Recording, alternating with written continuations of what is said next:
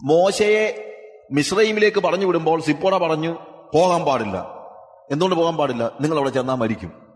പക്ഷെ ദൈവം പറഞ്ഞല്ലേ പോകാതിരിക്കാൻ പറ്റുമോ? എന്നാൽ ഞാനും വരിക കൂടെ എന്ന് പറഞ്ഞ് കൂടെ വന്നു കഴിഞ്ഞിട്ട് ദൈവം സിപ്പോറയോട് സംസാരിക്കുന്ന ഒരു ലാംഗ്വേജ് ആണ് മോശയെ യഹോവ കൊല്ലാൻ പരിശ്രമിച്ചു എന്ന് പറയുന്നത്.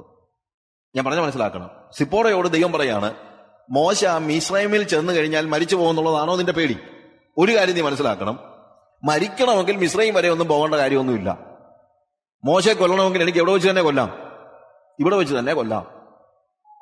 ഇതാണ് മോശയുടെ ഭാര്യയായ സിപ്പോറയോട് ദൈവം സംസാരിക്കുന്നതായ ലാംഗ്വേജ്. ആ സമയത്ത് സിപ്പോറ എന്ത് ചെയ്തു? ഒരു കൽക്കത്തി എടുത്ത് മകന്റെ അഗ്രചർമ്മം ഛേദിച്ച് മോശയുടെ മുമ്പിലിട്ടിട്ട് പറഞ്ഞു, നീ എനിക്ക് രക്തമണവാളൻ. അതുവരെയും അവൾക്ക് മോശയോടുണ്ടായിരുന്ന ബന്ധം, it was the relation in flesh.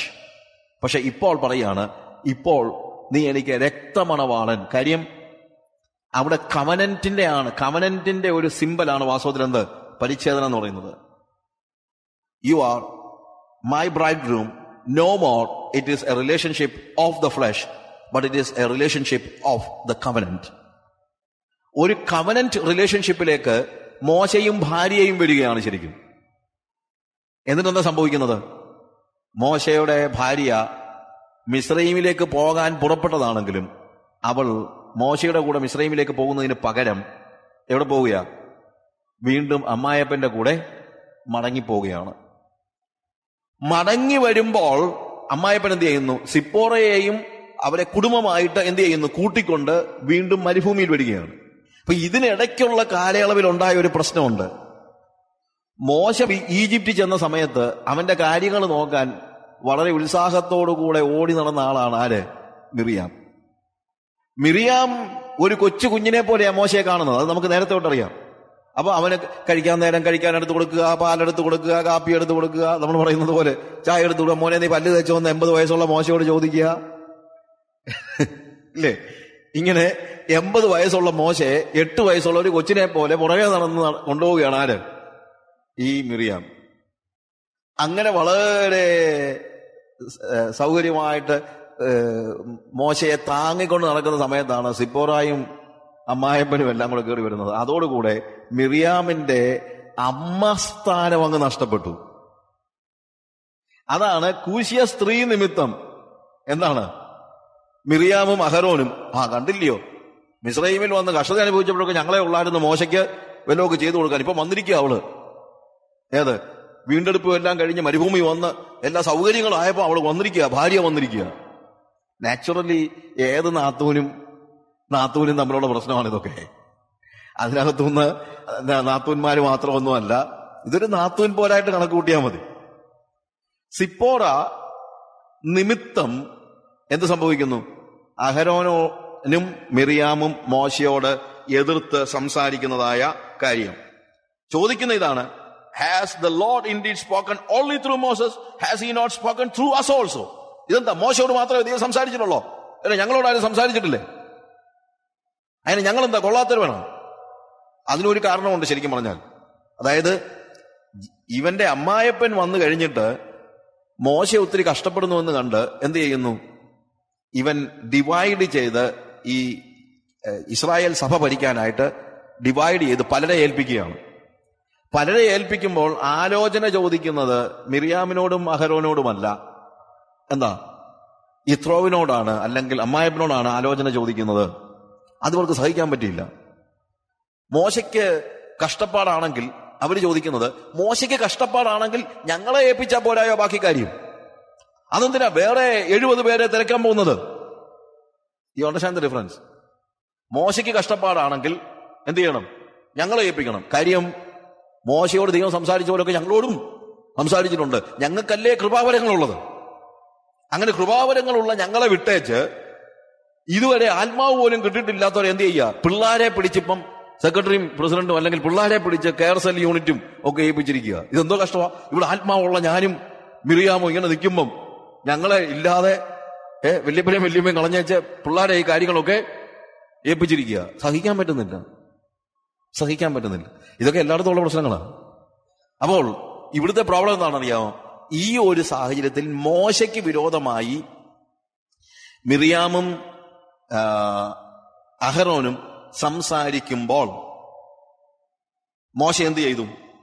അവിടെ എഴുതിയിരിക്കുന്നത് and the Lord heard it. Now Moses was very meek, more than all men that were on the face of the earth. And suddenly the Lord said to Moses and to Aaron and to Miriam. മോശയ്ക്കെതിരെ സ്വന്തം സഹോദരനായ അഹരോനും സഹോദരിയായ മിറിയാമും ഒരാരോപണം നടത്തിയപ്പോൾ മോശ എന്ത് ചെയ്തില്ല? തിരിച്ചൊരക്ഷരം പോലും മിണ്ടിയില്ല. ദൈവത്തിനെതിരെ ജനങ്ങൾ പാപം ചെയ്തപ്പോൾ മോശ എന്ത് ചെയ്തു? വീറോടുകൂടെ അവരോട് പ്രതികരിക്കുന്നതാണ് കാണുന്നത്. എന്നാൽ തനിക്കെതിരെ ഒരാരോപണം ഉണ്ടായപ്പോൾ മോശ എന്ത് ചെയ്തില്ല? സംസാരിച്ചില്ല. ഇതാണ് സൗമ്യത എന്ന് പറയുന്നത്.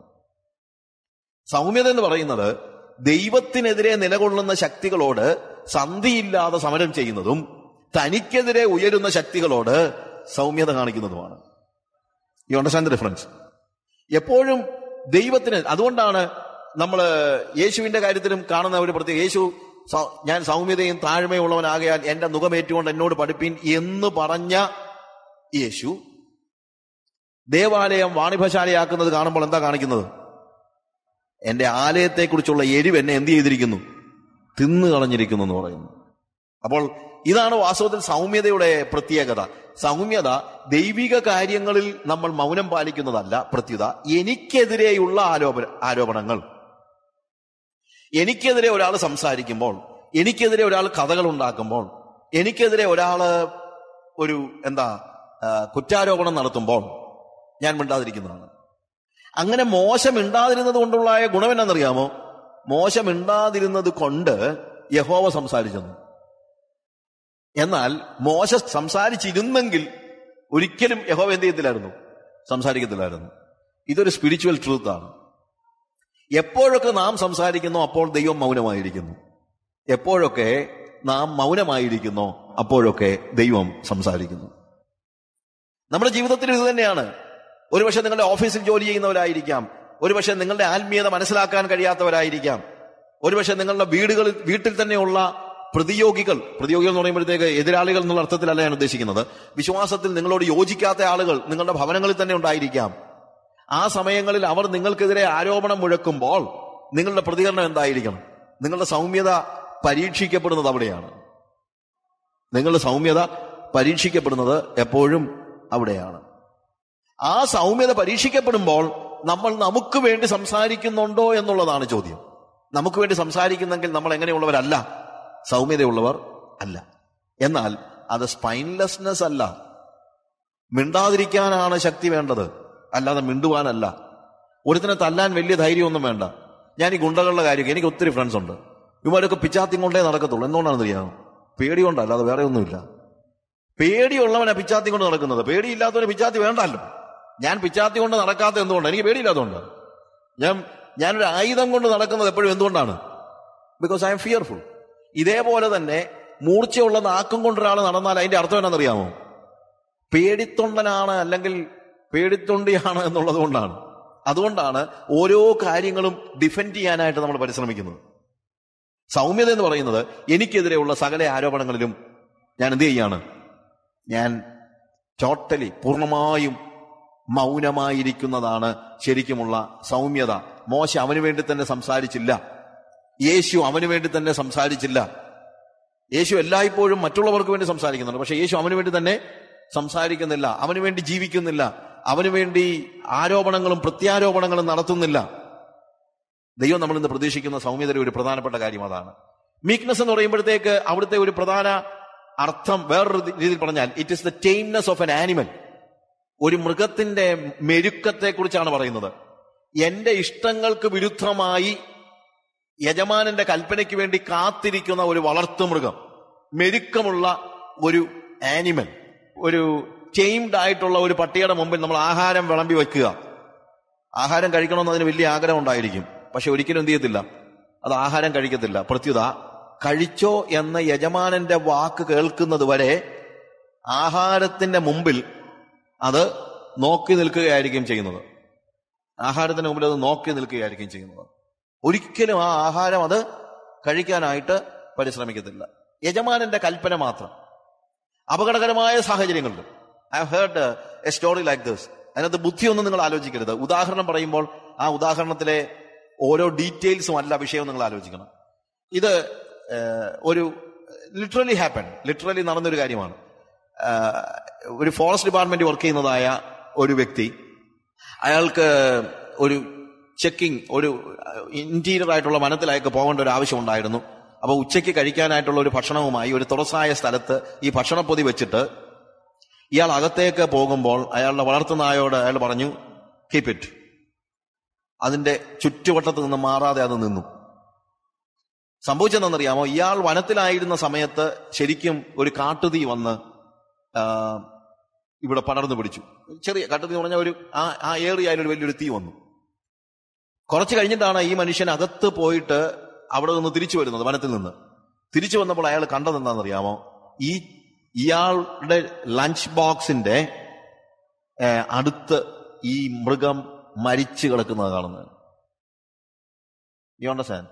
കാര്യം അതിനോട് എന്ത് പറഞ്ഞിരുന്നു? ഇത് സൂക്ഷിക്കാൻ പറഞ്ഞിരുന്നു. സ്വന്തം ജീവനെ പോലും അവഗണിച്ച് അതെന്ത് ചെയ്തു? അനുസരണമുള്ളവനായി അതിന്റെ മുന്നിൽ നിൽക്കുകയാണ്. ഇതേപോലെ തന്നെ എന്റെ ഇഷ്ടങ്ങൾക്കും എന്റെ ജീവനും വിരുദ്ധമായി കാര്യങ്ങൾ സംഭവിക്കുമ്പോഴും യജമാനന്റെ കൽപ്പനയ്ക്ക് അനുസരിച്ചല്ലാതെ മറ്റൊരു കാര്യത്തിലും ഇടപെടാതിരിക്കുന്നതാണ് സൗമ്യത. അതാണ് ടൈംനെസ് എന്ന് പറയുന്നത്. ചോറ് വിളമ്പി വെച്ച് കഴിഞ്ഞാൽ യജമാനന്റെ കൽപ്പനയില്ലെങ്കിൽ തൊടാതിരിക്കുന്നത് പോലെ, ഒരുപക്ഷെ അപകടകരമായ സാഹചര്യങ്ങളിൽ കടന്നു പോകുമ്പോഴും യജമാനന്റെ കൽപ്പനയെ അനുസരിക്കാതെ, നിങ്ങൾ ഒരുപക്ഷെ പറഞ്ഞേക്കും അത് ബുദ്ധിമോശമല്ലേ കാണിച്ചത് എന്ന് പറഞ്ഞേക്കും. ഇതിനകത്ത് ബുദ്ധിയുടെയും ബുദ്ധിമോശത്തിന്റെയും കാര്യമൊന്നുമില്ല.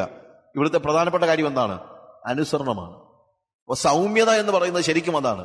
യജമാനന്റെ കൽപ്പന അനുസരിച്ച് മാത്രം കാര്യങ്ങൾ ചെയ്യുന്ന, അവന്റെ ഇഷ്ടങ്ങൾക്ക് വിരുദ്ധമായി സ്വന്തം മോഹങ്ങളും പ്രലോഭനങ്ങളും എത്ര ശക്തിയായി വന്നാലും അതിനെ കാൽക്കീഴിട്ടിരിക്കുന്നതായ വ്യക്തി.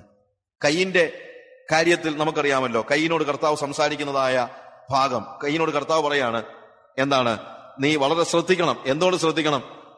പാപം നിന്റെ വാതിൽക്കൽ കിടക്കുന്നു എന്നുള്ളതാണ്. പാപം നിന്റെ വാതിൽക്കൽ കിടക്കുന്നു.